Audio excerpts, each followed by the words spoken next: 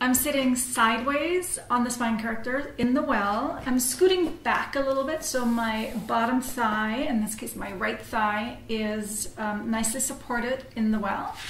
I'm gonna reach my left leg long and I'm gonna lie sideways over the Spine Corrector or the apex of the barrel part, and I'm holding my head in my hand so that I don't have to use my neck muscles too much. I'm reaching my left arm long towards my leg, and then on the exhalation I'm starting to curl up a little bit, reaching my left fingertips towards my left foot, and then going back down. Exhale, pull up, inhale, go back down. Very important, it's not an up to the ceiling, you're just following the curve of the barrel. So you're going down and over like this, and then you're coming up and down like that. Right, so this left rib arc here, this is what's leading the way, and that's what pulls the head up.